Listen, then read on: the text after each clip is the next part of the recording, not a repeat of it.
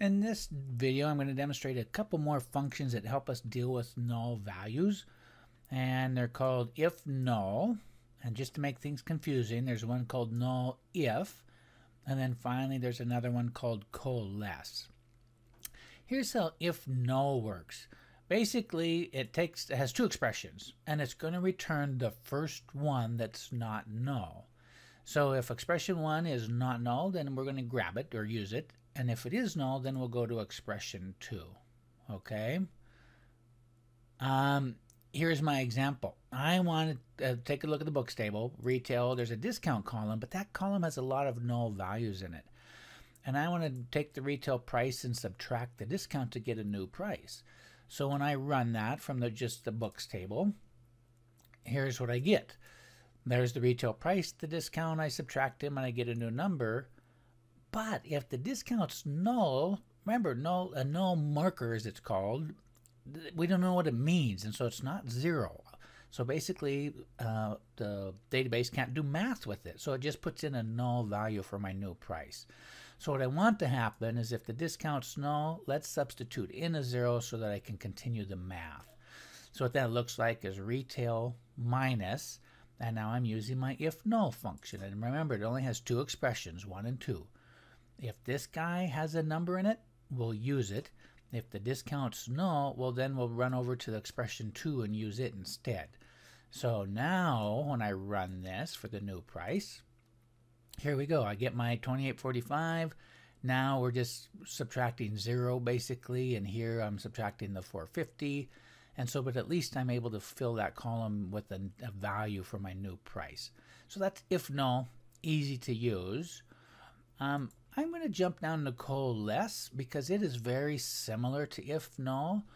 The difference is it's not limited to two choices. Basically, you can put comma separated values, if you will, and it will return the first non-null value out of that list. So if I were to select this example, it's kind of like IfNull. Notice it returned a 1 because the first value was null, the second one was a 1. In this second example, I went null, null, 2. Well, of course, it's going to return the first non-null value. So how can we use that? In the orders table of the books database, sometimes the ship date is null. So what we're saying is if the ship date's null, well, then let's put in today's date. So when I select that, it doesn't run because it's actually ship date, not shipped. So let's get rid of the ED here. There we go. So now when I run that, what we're going to get is the ship date. But if I sort this, notice when I have the null dates, well, now we're putting in today's date in place of that. And maybe you want a third option. So I could come up here and maybe I'll put in the ship date. If not that, there might be an order date. And if that should be null, then we'll put in the current date. Right? I mean, I can add a list of columns and it will return the first one that's not null. So Coalesce and IfNull are very similar. Just Coalesce allows a longer list, if you will, where IfNull is just expression 1, expression 2.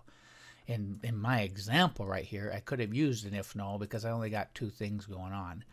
Finally, let's go to this third one, which is kind of weird. It's called NullIf.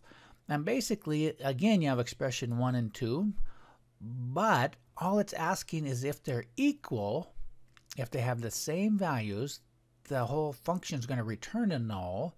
If the values are different, it returns expression 1. So here's how I'm using this one.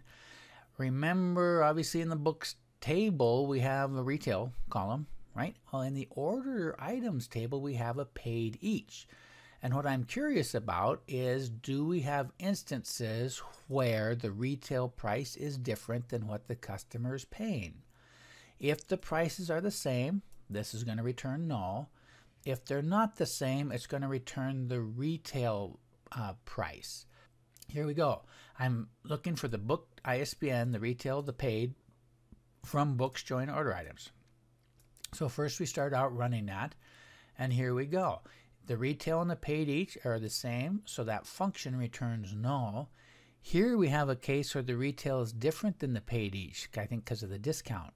And so what it returned was the retail price, the first value out of that NullIf. Here we're all the same. Here we're different. Here's another one that's different. What if I only wanted to see, I don't want to see all of them. I only want to see the ones where the customer paid different than retail. All I'd have to add to this is a where clause. And I just say where this function is not null, because if it's null, it meant those two prices are the same. If it's not null, it means I'm returning the retail price. So now I'm only going to be looking at books where the customer paid different than what's on the retail. So that's NullIf, basically just a way to compare two expressions, and then if they're equal, it's going to return null. Now, of course, you can again start combining these. You got to view each of these as a tool. So I could have an if null and put a NullIf inside of it, right? Because what does NullIf return if these two expressions are the same? It returns null. And so I could basically ask, well, if these two values are the same, here's what I want to show instead. So whatever, I don't have a problem to actually demonstrate that, but just be aware any one of these are, again, just a tool that we use to solve business problems, and how you use them is up to your imagination.